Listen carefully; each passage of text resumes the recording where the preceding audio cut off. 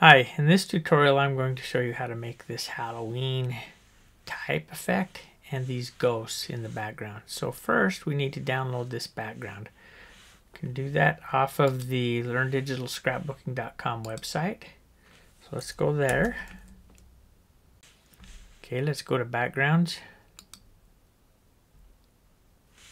And we'll scroll down here to find that background, which is right there. And if we click on that, it'll automatically download a zip file with that background inside. So now that's there. Let's go ahead and quit our browser. And let's go over here to our hard drive. And there it is right there, Halloween graveyard.zip. Let's drag it up here. We can close that. Let's slide this down out of the way a little bit so that we can see what we're doing.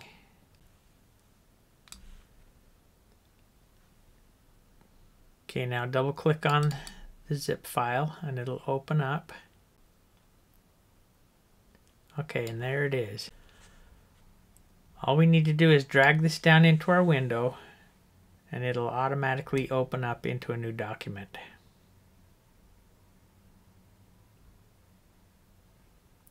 Okay, and there it is. Let's slide this back up. Okay, now we need to bring in our type. So let's select the type tool. Click right here. Let's make it orange. Let's go ahead and select our color right now. Let's make it an orange color. We'll make it this orange right here. Okay, click right here and let's type in Halloween. Click the check mark to accept that.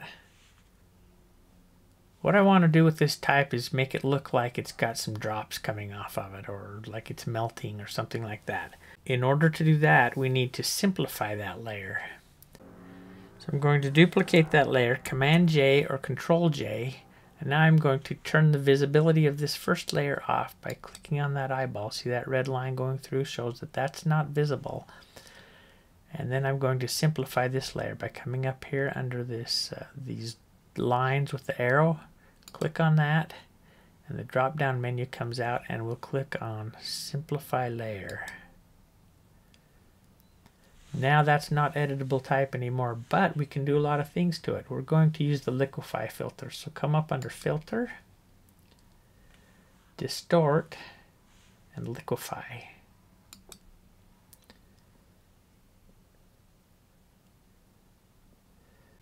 Now what this liquify filter does is you can move pixels around. I'm going to use this tool right here, which is the warp tool.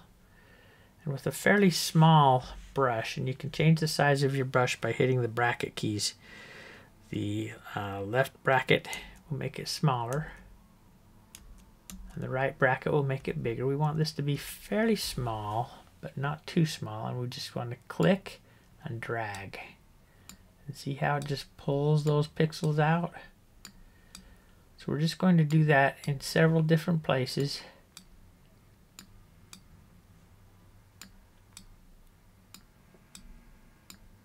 Make it look like drips so that it's like it's melting or something's dripping off of it. So just going to do that in several different places.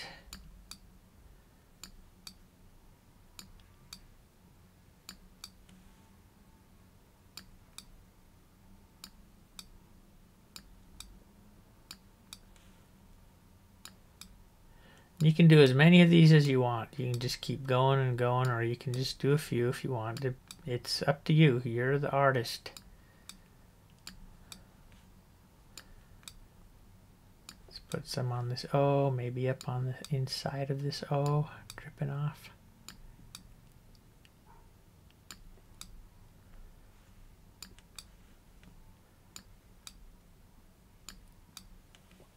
You can do it as much as you want.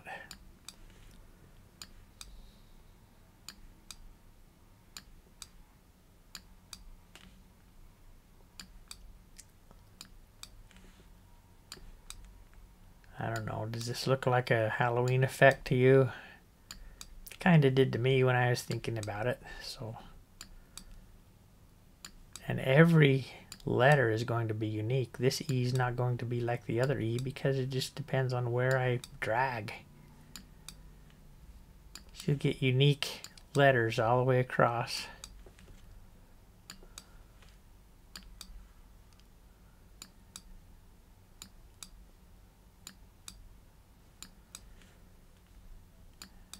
And we can go something like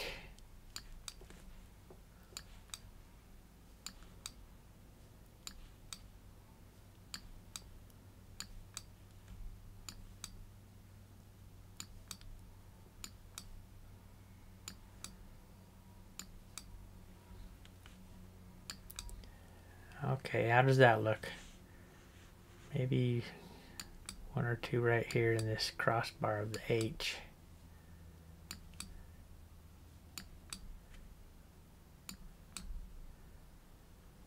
Something like that.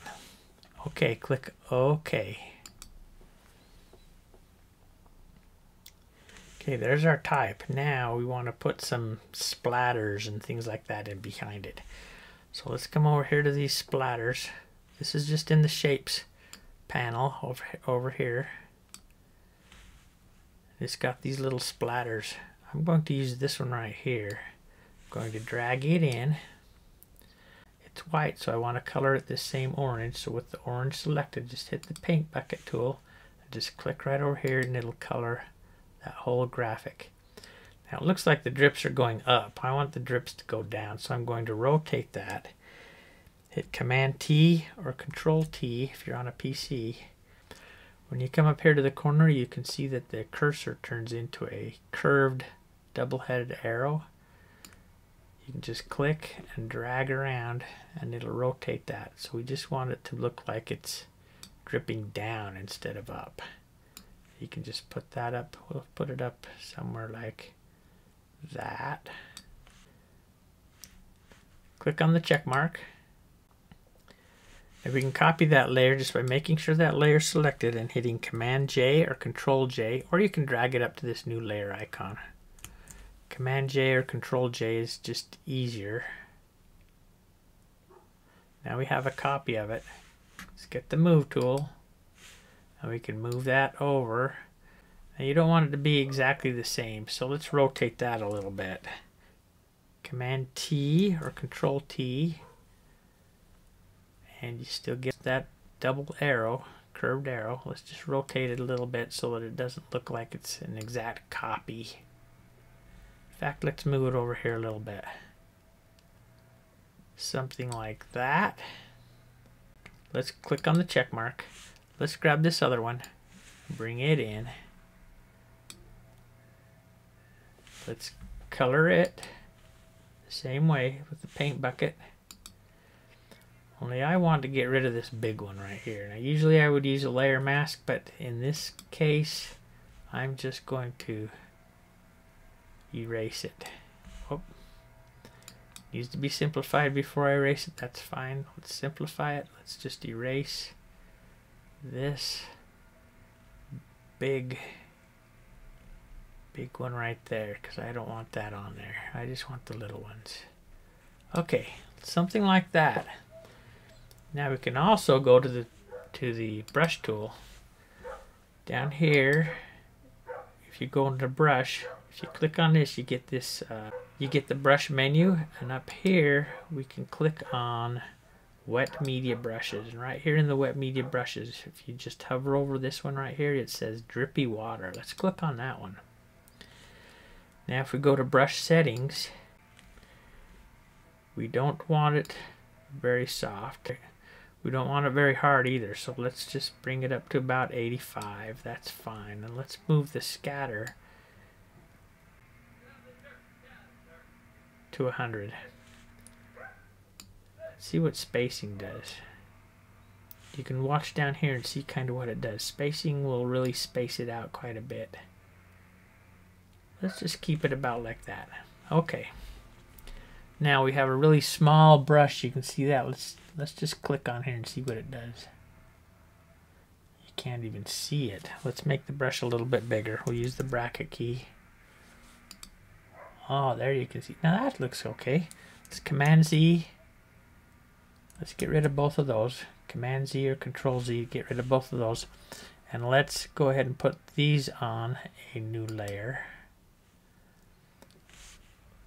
And we can just start clicking randomly in here, making it look like a spatter or like drops.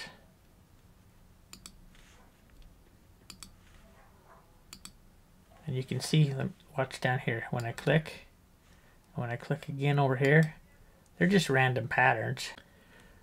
No click will look the same. So you just random click here and there. Okay, and that's probably good. I'm gonna call that good. There's your Halloween. You can do as much or as little as you want. Maybe that's too much. If you think it's too much, just turn off one of these layers. Turn off any of these layers. Use your eraser. Get rid of something if it's too much. You do as much or as little as you want. Let's put all those in a group by selecting all of them. Just hold down your Shift key and select the top one. Hold down your Shift key and select the bottom one. And then click on this icon right up here to create a new group. And it creates the group. And we'll just double click on that name. And we'll name it the type. Okay, now let's make our ghosts. We're going to do that by going to the Shape tool, choosing the Elliptical tool. Let's make this ghost white. Clicking on the color there, make him white. And let's draw out an oval. Something like that. Let's rotate it just a little bit. Command T or Control T brings up these handles, and we can just rotate it just a little bit with that curved arrow again. Click on the check mark and just click on yes, that's okay. Now let's make another layer and let's bring in some eyes. Same tool, elliptical tool. Let's just make some circles. Hold down the Shift as you're dragging, it'll be a perfect circle. And we want to color that black. So let's go ahead and just click on this little icon down here. That'll make the default foreground and background, which will make your foreground black. Go ahead and click on the paint bucket and click inside of that circle. And there we go. That's one eye. Let's make two eyes. If you hold down your Command and Option if on a Mac, or your Control and Alt on a PC, see the double arrow? You can just grab that eye and just slide it over and it'll make a copy. Okay, so there's a copy of the eye. Okay, now let's select this layer right here, the ghost layer, and let's go up to Filter, Distort, and Liquify. Now we're going to do the same thing as we did. That's okay to rasterize this layer, that's fine. We're going to do the same thing. We're going to use that warp tool and just drag that oval out so it looks more like a ghost. Now you can see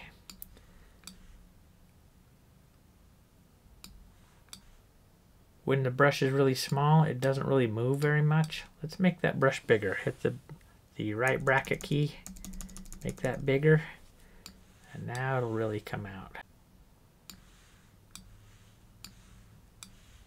There it goes. We want it to come out to kind of like a point, make it look like a ghost. Something like that. Let's maybe bring this out a little bit. Up here.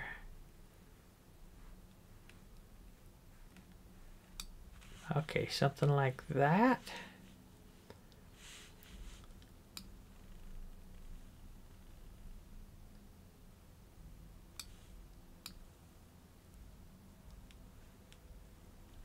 You can just do whatever you want here. Okay, let's keep it like that. Let's click OK.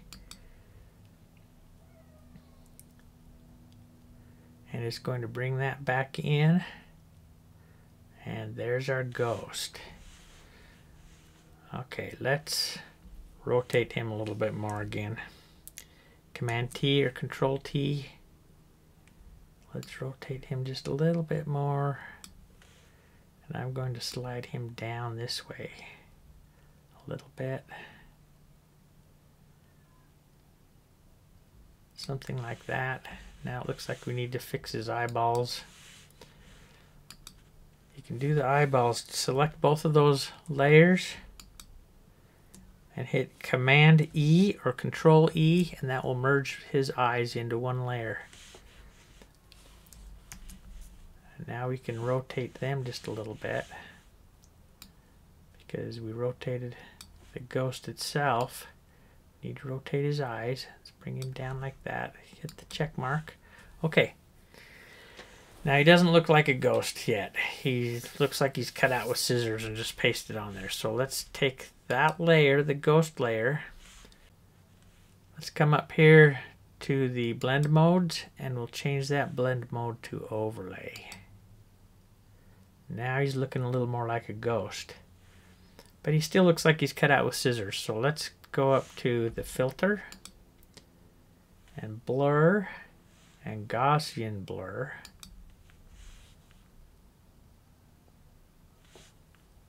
And we will just blur him out a little bit.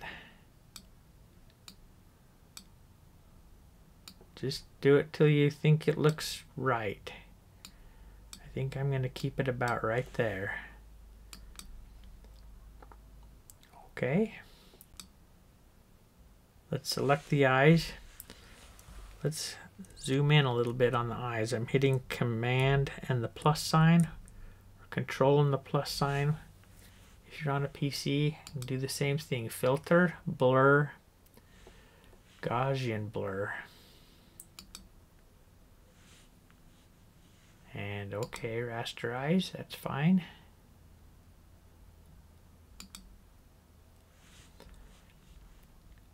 Okay, now that has the same setting as the ghost, but that's a little too much for the eyes.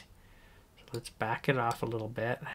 Make sure this preview box is checked. If it's not checked, you won't be able to see what you're doing.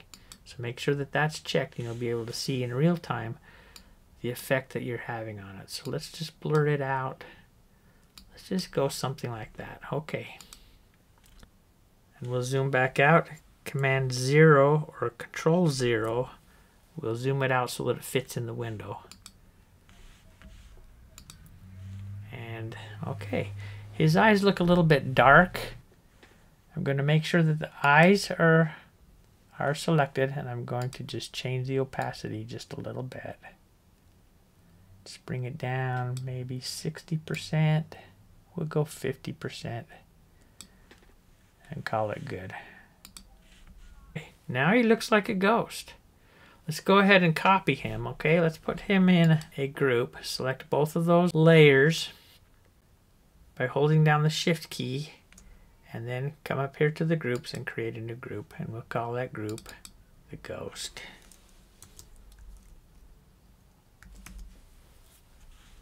Let's make a copy of that group by selecting the group and holding down the Command or the Control and the J key. And that makes a copy. Now with the Move tool selected over here, let's just move him over. Let's flip him horizontally. You can do that if he's selected, the ghost copy is selected. Let's come up under Image, Rotate, and Flip Layer Horizontal. That just flips him right over like that. And now let's move him a little bit over. And let's rotate him just a little bit so that he doesn't look like he's an exact duplicate. Get those double arrows, double curved arrow. Slide him around a little bit like this. Let's bring him down just a little bit. Something like that. And click the check mark. Okay, now let's make another one and put him up here. So we're going to copy this one right here. That's the first one. So Command J or Control J, that makes a copy. Let's slide him up here. Now he's going on top of the type. You can see that because you can see the change that it made to that type. So let's just slide him down underneath the type. You can do that by clicking on the whole group, holding down your mouse button. Drag it down until the line between the type and the background is black and thick. Now if you drop it right there, see how the line between the ghost and the type and the line between the type and the background are black? If you drop it there, he's going to go into that group. You want to make sure that just the line below the type and just above the background is black, and drop him right there. Now he's in the back, but you can't see him because the background is so black. So let's just turn that arrow down. Let's grab this layer. This is the ghost layer. Let's just duplicate that. Command J or Control J, and now you can see him a lot better. Now we have one problem here. This ghost is going on top of that headstone, and on top of this headstone, I'm going to knock out the headstones, both headstones out of that ghost so that it looks like he's farther back. So I'm going to do that with a layer mask, and I can do a layer mask right on the group itself. So click on the ghost copy, come up here and click on the layer mask, add layer mask. Now we want to zoom in, hit the command and the plus sign, or the control and the plus sign. Now hold down the space bar and you can move that up so we can see what we're doing. Now grab the brush, and with black, when you paint black on a layer mask, you're going to be hiding it. So we want to hide the ghost where this headstone is, so it looks like the ghost is behind the headstone. Same over here. So with the brush selected, make sure the layer mask is selected. It's got this blue line around it. And just start painting. Oh, we got the wrong brush. That can happen sometimes. Hit Command Z or Control Z. Let's go back and get our default brush. Click right there. Come back to this drop down menu. Go to the default brushes. Let's just grab a brush right here. And we want to make it a fairly big brush. Maybe a little bigger than that. Let's go to our brush settings. So we want to make sure that we're not really hard, but we don't want a soft brush either. We'll go about 80, 85, somewhere in between 80 and 85 is fine. And we'll come up here and we'll just start to brush in, paint with black to hide that ghost from that headstone. And if you go over too far, let's zoom in just a little bit more. Hit the command and the plus sign. If you go a little bit too far, you can just change your colors over here by clicking on this arrow, or the default is just to click X. Hit the X key, and that will swap the foreground and the background color. Now you're painting with white, and you're painting with white on this layer mask. So the white will reveal the ghost and the black will hide the ghost. Now we want to hide the ghost down here too. Hold down the space bar. We'll just scroll up a little bit. Now you want to paint with black, so click X, and that switches you back so that black is your foreground color. We'll start to paint right on this headstone.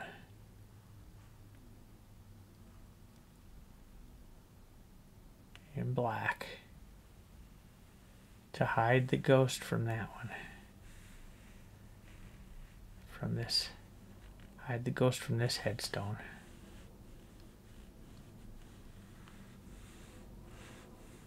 Can make the brush a little bit bigger now. And for some reason my computer's lagging today and I don't know why. Okay, hit Command 0, Control 0 to make it fit in the window, and there you go.